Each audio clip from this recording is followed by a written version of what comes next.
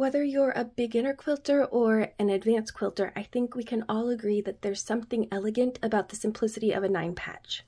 To the untrained eye, it can look elaborate and difficult and very time-consuming, but quilters know it's actually some of the simplest piecing that we can do. It's simple enough that you can just sort of lose yourself in the process and not think too hard about it and just enjoy the piecing. So I started this project just to use up some scraps I had from a quilt I made last year, the Laundry Basket Quilt's Mystery Quilt to be exact, and I just wanted something simple, something I didn't have to think about.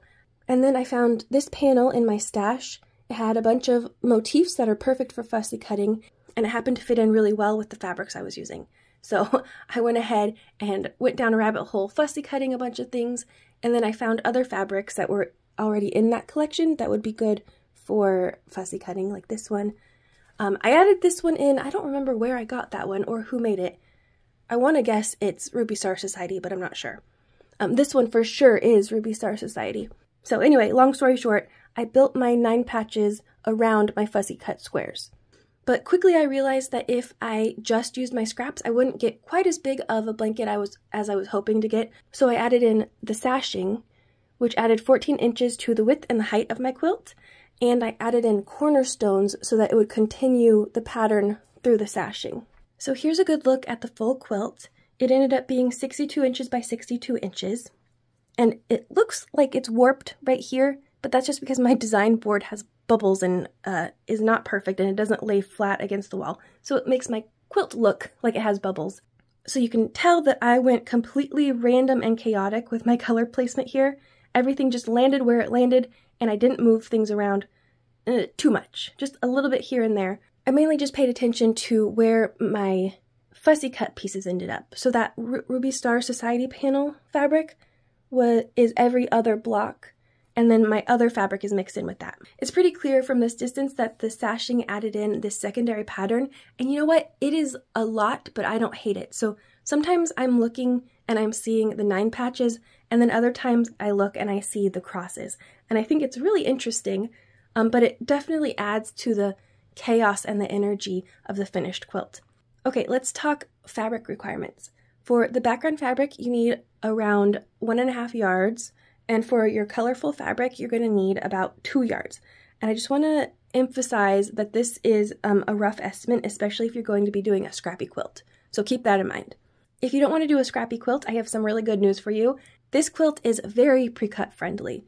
You would only need 1 jelly roll or 1 layer cake, and both of which are going to leave you with leftover fabric. You could almost do 2 quilts out of it, just almost. You're going to be just a little bit under what you would need. You could also use 3 charm packs, and again, you just barely need 3. I think if you did 2 charm packs, you could fill in with your stash pretty easy. I think you just need 33 extra squares. And then if you wanted to use fat quarters, you would just need 7. So you could use any one of those pre-cuts plus 1.5 yards of background. As far as cutting goes, it is super straightforward. For your colorful squares, you would need 369 2.5-inch squares. For your background squares, you need to cut 256 2.5 squares. And then for the sashing rectangles, you're going to cut 112 2.5 by 6.5-inch rectangles. And make sure when you're making your 9 patches to reserve 49 of your colorful squares for your cornerstones, okay? If you make a scrappy 9 patch, will you tag me on Instagram and show me some pictures? Because I love to see how people interpret patterns and how they use color and like which colors are their favorite and all of that good stuff. After you have cut out all of your fabric, you're going to make 64 9 patches.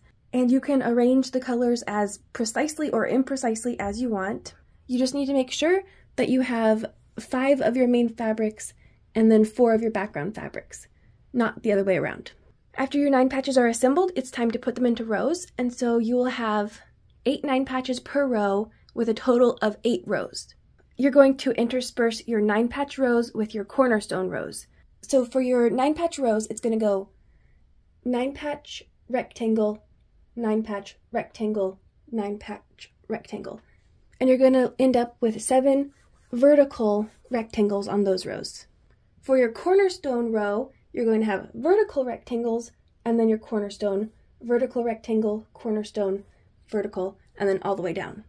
With a grand total of 8 rectangles and 7 cornerstones on each of those rows.